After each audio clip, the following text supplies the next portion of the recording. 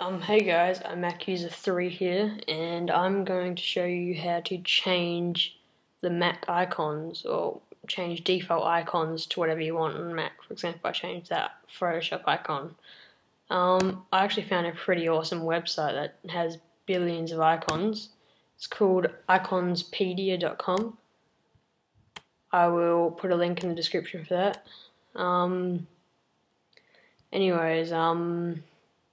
Pretty much all you have to do is go up to the search bar and type whatever you want in. For example, these are the new ones here. For example, I go there, and then it shows 3 things that he's got in his pack. But anyways, I'll type in Photoshop. Then you've got all these icons here.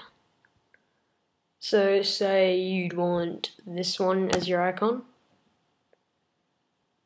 You'd have that there, and then you'd locate to where the actual icon is, the actual application is. There we go. For example, mine's in Adobe Things. There it is.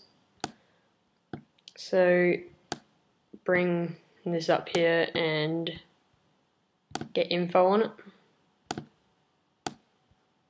Then all you do is drag that. You don't download it, you drag it up onto that little icon over there until you get that little plus icon, and it changes for you.